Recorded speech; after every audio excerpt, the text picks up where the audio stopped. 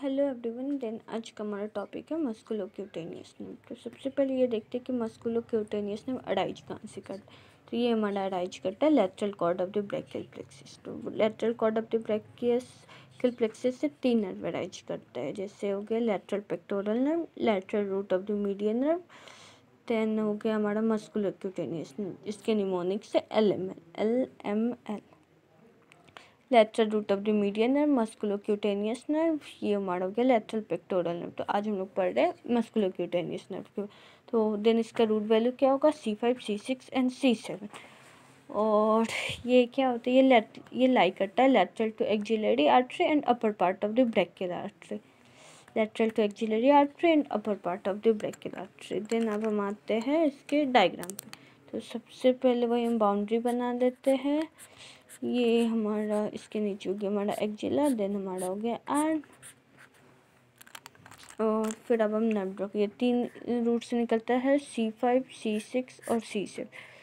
फिर देन ये हमारा आता है, और ये आर्म में एक्जिला में किसको पियर्स करता है, कोरेकोब्रैकियालिस मसल को। देन ये फिर इंटर करता है हमारे आर्म में 2 मसल को सप्लाई देता है। वो 2 मसल कौन से, ब्रैकियालिस और बाइसेप्स। ब्रैकियल इन दोनों को ब्रांच देती है, उन दोनों के बीच से वो इंटरमस्कुलर सेप्टम से गुजरता है, और वो यहाँ पे फोरआर्म में आके फोरआर्म के डीप फेशिया को पियर्स करते हुए lateral cutaneous branch of the forearm बनता है। तो आइए अब हम नेमिंग कर लेते हैं। तो ये हमारा कौन सा रूट हो गया, C5, C6 एंड C7। और एक सेकेंड, ये हमारा मसल्स हो गया। इस मसल्स कौन सा मसल है, ये हमारा कोरेकोब्रैकियालिस हो गया। देन ये हमारा हो गया बाइसेप्स ब्रैकियालिस। देन ये हमारा हो गया बाइसेप्स ब्रैकाई, और ये हमारा हो गया पियर्स कर रहा है डीप फेशिया को। देन अब आइए अब हम इसके नेमिंग कर लेते हैं। C5, C6, C7, ये हमारा कौन सा मसल हो गया, ये हमारा मसल हो गया कोरेकोब्रैकियालिस।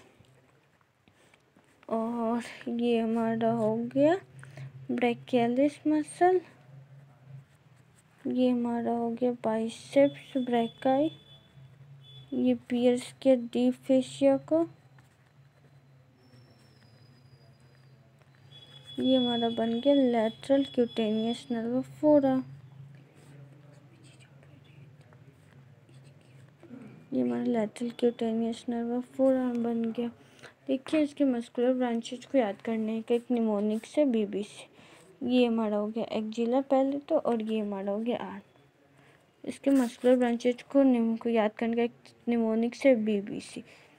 तो B4 हो गया biceps ब्रैकिया and this B4 brachialis and C4 कोरेकोब्रैकियालिस, सब कुछ सप्लाई करते हैं। अब आते हैं, अब हम देखते हैं कि अगर मस्कुलोक्यूटेनियस नर्व का इंजरी होता है देन फिर क्या उसका इफेक्ट देखते हैं।